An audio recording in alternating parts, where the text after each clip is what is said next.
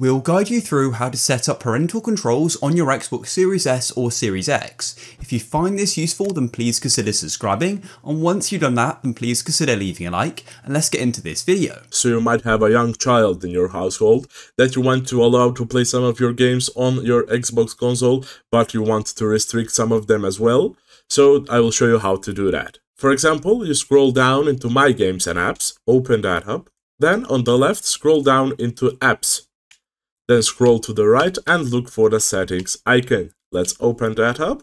And after you get inside of your settings, you scroll down until you get into the account option right here. Then you swipe to the right and scroll down into family settings. Open up family settings. And here, first off, you will have the My Sign In and Security PIN.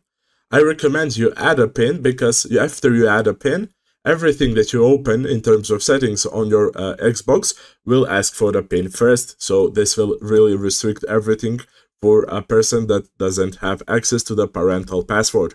Let's open that up. And here you select Change My Sign-In and Security Preferences. And when you get here, you just press Ask for My PIN. Let's select that.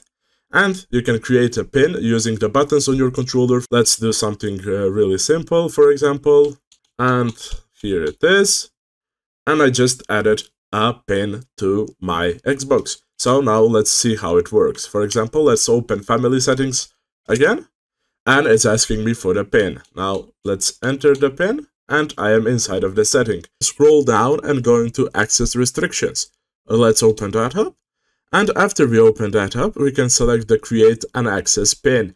This PIN allows you to restrict the things that you can do on your console. If you want to change some of the settings, you will need to input the access PIN first.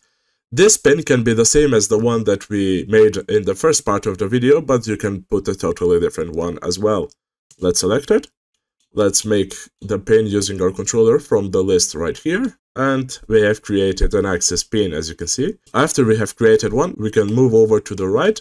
And we can start off with these options. We can select the first one called Access to Content.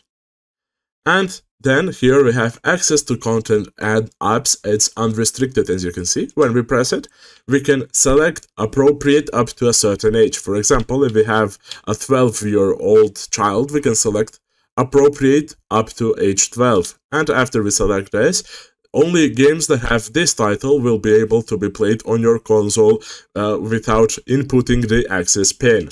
Now let's return it back to unrestricted and let's move over to the other options. So basically when you remove the checkmark from any of these options, the user that doesn't know the access PIN can't accomplish any of them.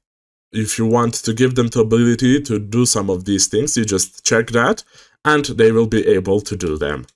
So basically that is it on how to create parental controls on your Xbox console.